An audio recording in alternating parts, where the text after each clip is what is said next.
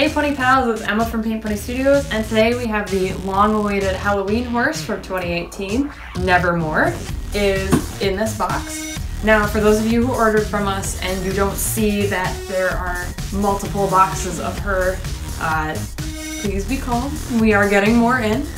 We are going to go and ship these out by order of who paid first, which is just a typical procedure, but they are coming tomorrow. So for right now, I do have one box of Nevermore, and I can finally show you guys what she looks like other than that preview picture we got from Breyer. Alright, so let's go ahead and pop these open, and I will introduce you to this year's Halloween horse.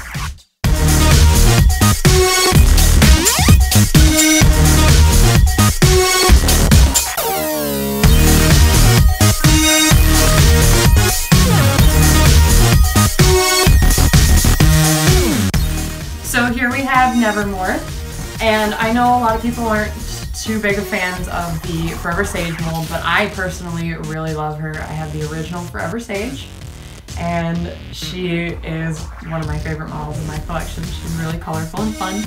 So no, I didn't keep one of these horses for myself, but I do, I really love gothic, Edgar Allen Poe, Raven, just all these themes, and this is probably one of my favorite Halloween horses in years. I just have way too many decorators. So let me read you a little bit about Nevermore, and then I will get more into sort of critiquing the paint jobs on these guys for the rest of the video. Edgar Allen Poe's spooky and classic poem, The Raven, is a poetic tale of lament over the loss of a love. The narrator, who is in the throes of sorrow, encounters a raven who only speaks one word, nevermore. The raven's repetition of this marks the descent of the narrator into torment and madness. The reader is left to assume that the raven stays with the narrator, forever reminding him of his loss. Poe's poems published in 1845 and quickly became his most famous piece of work.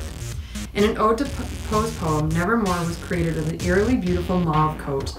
Images of ravens, gothic filigree, spiderwebs, and a skull cover her sides. A pearly finish and a delicate lacy pattern underneath underscore this model's haunting feeling.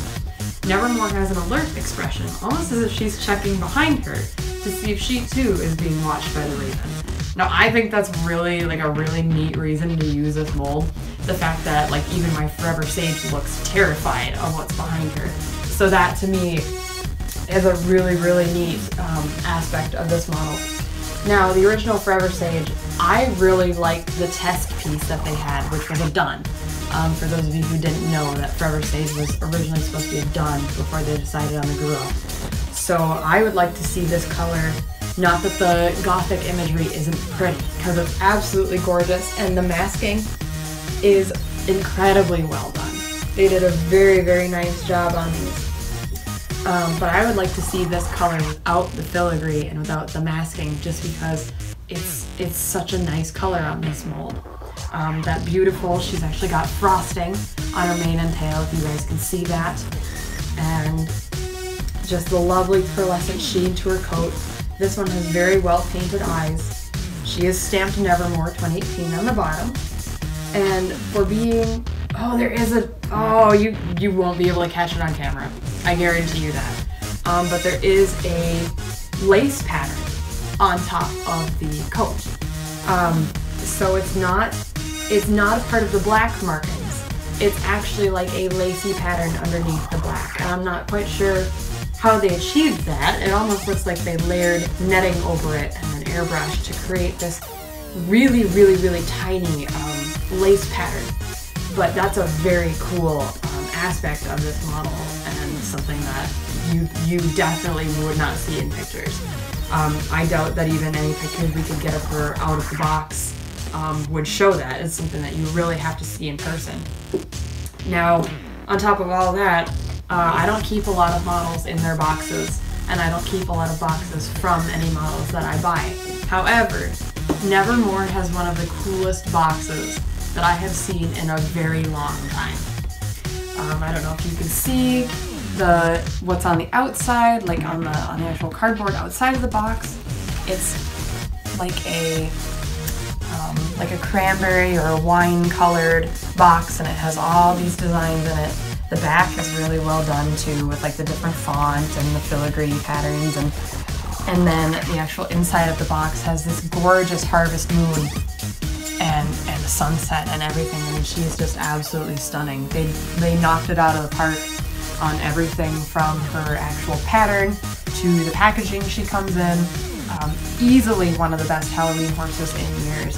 And it kind of, part of me wishes that I could take one out of the box and open it up for you guys to see and have her in hand, because I would also like to see her other side. I'm very curious as to whether or not she is exactly symmetrical. I'm really hoping that she is. That would be a super cool touch, just because that was a big part of the Gothic era of art and architecture, that symmetry.